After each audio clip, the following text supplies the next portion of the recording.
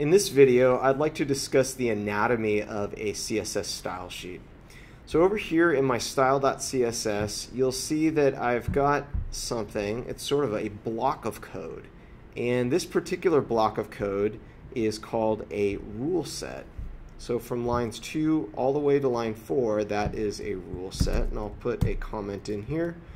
What follows is a rule set. Okay. Now there are some different components to this rule set. The first component is this over here, which is called a selector. So in this case, we are selecting the body tag of our HTML, and if we look over here, there is only one body tag on the page.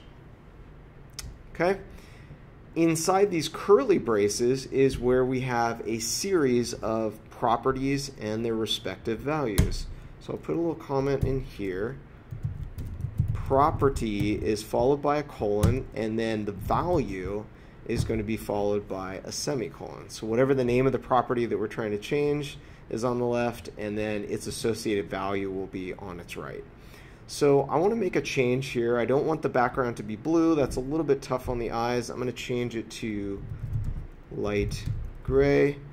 And if I save that and we check it in the browser, we'll see that our background has indeed changed to light gray. I also want to make a change to the font family as well.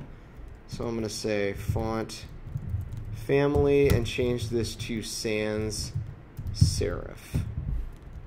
Okay, and then if I save that and check it in the browser, you can see that my text now looks blocky as opposed to with the serif font.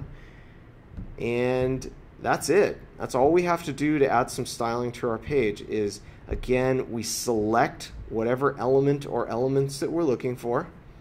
And then inside the curly braces, we need to specify a series of properties and values that we want to change.